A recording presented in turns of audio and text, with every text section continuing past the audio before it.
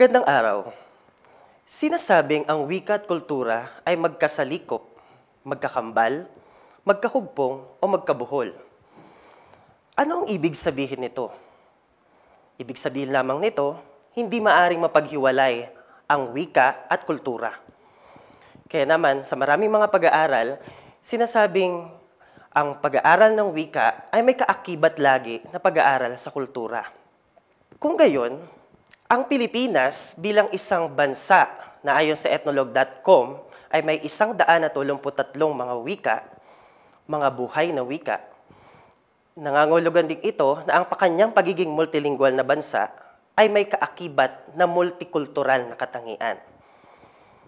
Ngunit ang pag-aaral ng wika at kultura ay isang bagay na masasabi nating malawak na paksa.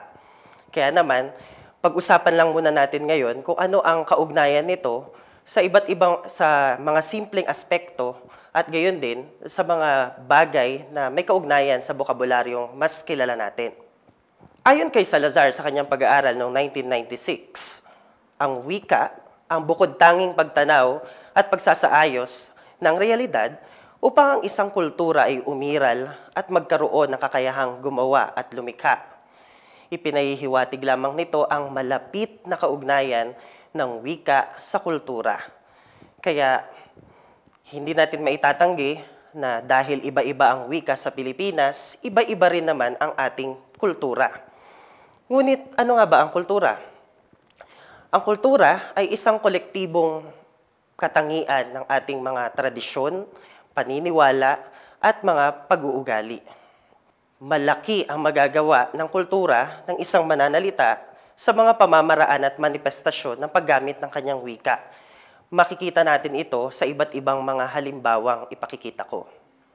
Dagdagan pa natin na ayon kay Salazar sa kanyang pag-aaral pa rin, ang wika ay impukan, kuhanan ng isang kultura. Ito ang batis, ipunan at salukan ng kaisipan ng isang kultura.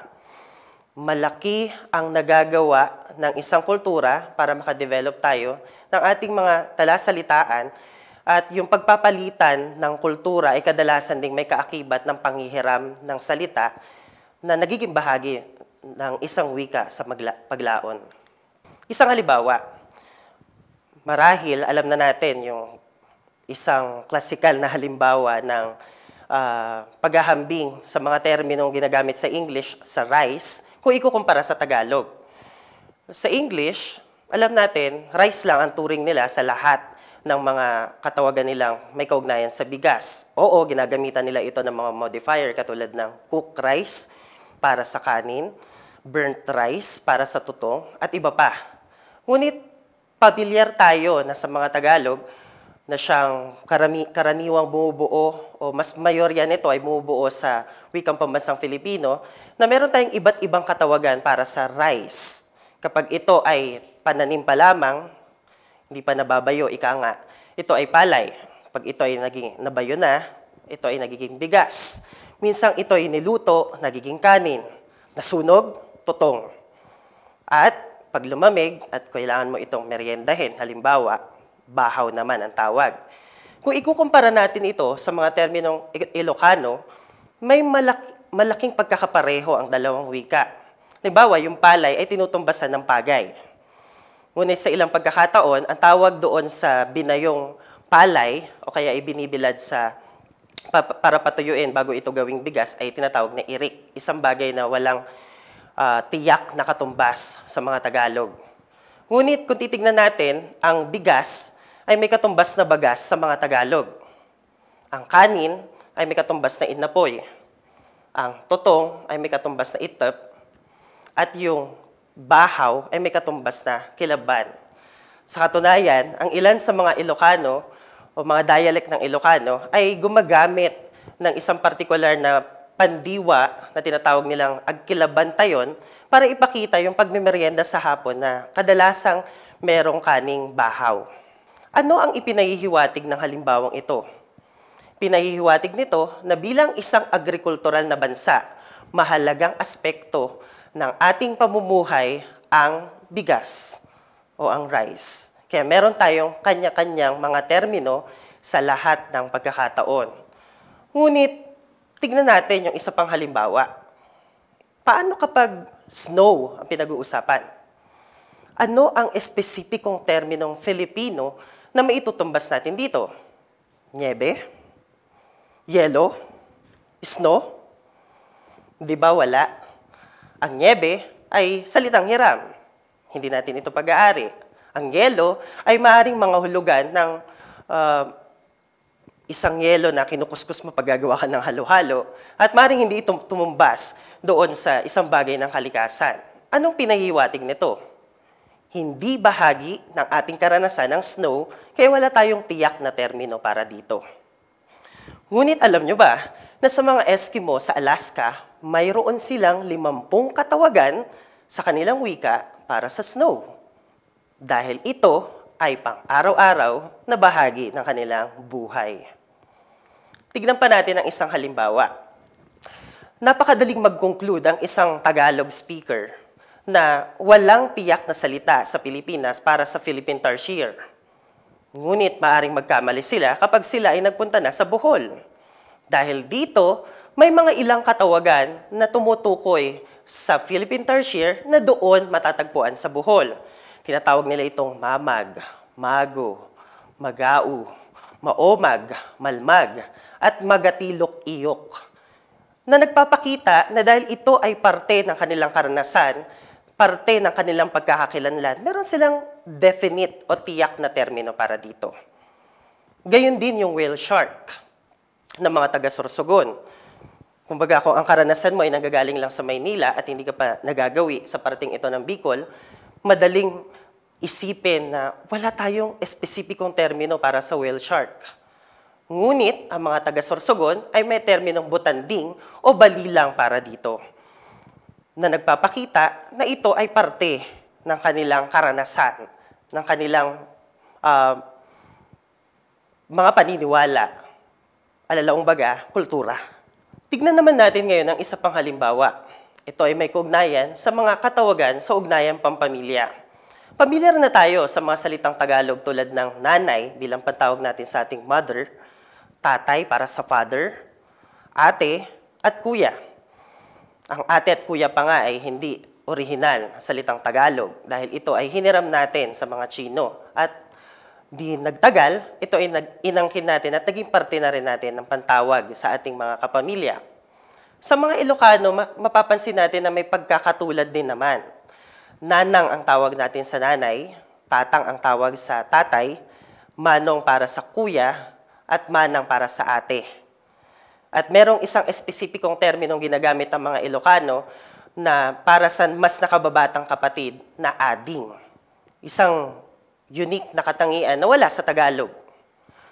Ngunit kung ihahambing natin ito sa mga termino ng mga Koreano, katulad ng yung, oppa, nuna, at unni, mapapansin natin na mas distinct at mas tiyak pa ang tinutukoy nitong relasyon ng isang tao doon sa isa pang tao, na nagpapakita na mas mahalaga or mas pinapahalagahan ng mga Koreano yung distinct na relasyong ito kumpara sa ating nakasanayan dito sa Pilipinas. Ngayon, mapapansin natin na mas litaw ang ugnayan ng wika at kultura kapag isasaalang-alang na natin ang mga katutubong kaalaman. Bueno, ano ba ito? Ang katutubong kaalaman o tinatawag natin lokal na kaalaman ay tinawag ni Lianete sa kanyang pag-aaral ng 2017 na isang maunlad na sistema ng kaalaman na ginagamit at pinauunlad ng tao batay sa mahabang interaksyon nito sa kanyang paligid. Ibig sabihin, ito ang mga kaalaman na ating nabahagi ng ating pang-araw-araw na karanasan at kultura. Masasabi natin na ang isang katutubong kaalaman ay pekulyar, natatangi o unique sa isang puok. Ito rin ay sumasalamin o refleksyon ng kanyang mahabang kasaysayan, interaksyon at karanasan sa isang tiyak na lugar. Kaya naman, masasabi natin na para makita natin ng higit kung ano yung kahalagahan ng ugnayan ng wika at kultura, isaalang-alang natin kung paano ito nagmamanifest sa kanilang katutubong kaalaman. Sa isang pag-aaral ni Fadjas na lumitaw sa Tisimilia ng UP Baguio noong 2019, pinakita rito na may mga lugar sa Ifugao na may mga katutubong pangalan, ngunit nagpapakita rin ng katutubong kaalaman at malawak na pamanang intelektual. Ibig sabihin, hindi lamang ito ibinigay para lamang maging pangalan. Meron itong mga isinasaalang-alang na mga geologic configuration. Isang halimbawa, isang lugar sa lalawigan ng Ifugao, ang hulungan o hulungan na galing sa salitang ugat ng Ifugao na hulong, na ang ibig sabihin ay to move upstream. Meron din silang isang lugar na mabungog, na galing ito sa isang salitang ugat na literal na nangangahulugang rumaragas ang tubig. Ang Bangaan ay pangalan din ng isang lugar doon na pinagpapakita ng tulad bangang katangian na maaaring iugnay sa terrain configuration na siyang kolektor ng mga debris o labi mula sa isang mas mataas na lugar na bumagsak dahil sa pagguho ng lupa. Anong ipinapakita ng ganitong pag-aaral ni Fadjas? Ito ang kanyang ginamit, yung katutubong kaalaman na yun ang kanyang ginamit para malaman kung alin sa mga lugar sa Ifugao ang prone o kaya ay may risk ng landslide at soil erosion. Pinakita sa kanyang pag-aaral na malaki ang magagampanan nito ng katutubong kaalaman at pag-uugnayan ng wika at kultura sa mga tagapamahala sa gobyerno para maisalang-alang ang isang long-term na pagpaplano para sa kaligtasan ng kanyang mga mamamayan. Ano pat hindi lamang kumikilos ang gobyerno kapag panahon na ng kalamidad. Tunay kung gayon na ang wika ang daluyan ng kultura at ng pagsasakultura bilang pagsipi kay Salazar. Walang wikang mabubuhay kung hindi ito nakapanig sa kultura ng lipunan at walang kulturang mananatili o tatagal sa alaala kung hindi ito may papahayag sa wika ng mga mamayan. Dagdag pa ni Petras, pinapakita nito na kaakibat, kakambal ng kultura ang isang wika. At kapag namamatay ang isang wika, unti-unti ring namamatay ang kanyang kultura at kanyang sariling identidad. Paano natin ito maobserbahan sa kasalukuyang kultura ng mga makabagong Filipino? Dulot ng ating pangmatagalang pakikipag-ugnayan at gayon din ng kolonisasyon ng mga dayuhan sa ating bansa, tunay ngang maraming mga impluwensya ang nakadagdag sa ating wika at kultura. Marami tayong mga termino katulad ng mga salitang hiram sa mga Espanyol, mga Amerikano, at mga Hapones na patunay na hindi lamang tayo sinasakop sa geograpikong termino o aspekto, kundi sinasakop din tayo nito sa wika at kultura. Ano pat, kung hindi tayo magiging maingat, maaari nating maisapanganib na mawala ang ating minanang kultura kasabay ng pagkamatay ng isang tiyak na wika. Kung gayon, paano natin masasabi ngayon na ang Filipino, ayon sa Konstitusyon ng 1987, Artikulo 14, Section 6, ay masasabi na sumasalamin sa multikultural na katangian ng Pilipinas? Masasabi ba natin na ito ay sumasalamin talaga sa 183 mga wika sa Pilipinas? Sa katunayan, relatibo ang pagbabatayan natin dito. Kasi sa ilang pagkakataon, numiiral pa rin ang Tagalog-centric na pagtingin kapag sinabi nating Filipino ang wikang pambansa, na nagiging dahilan para magkaroon ng limitasyon ang pagiging multilingual at multikultural na perspektiba sa pagtingin nito. Kung gayon, bago natin pagtalunan o magkaroon ng mahabang discussion sa paggamit ng maiksing nang o kaya mahabang nang, tandaan natin kung ano ang tunay na gamit ng wika. Ang wika ay mahalagang instrumento sa komunikasyon, lalong-lalo na sa isang multilingual na bansa. Kung ito ay nakagaganap sa kanyang function o gampanin na mapag-ugnay ang iba't ibang mga etnolinguistikong grupo sa Pilipinas, ibig sabihin, nananatiling matagumpay at buhay ang wikang iyon. Hindi natin dapat kinokontrol ang pagiging dinamiko nito o ini-impose sa iba kung ano ang maaring Prescribe nga, ngunit hindi naman bahagi ng kultura o karanasan ng iba. Ano ang ipinapahiwatig nito?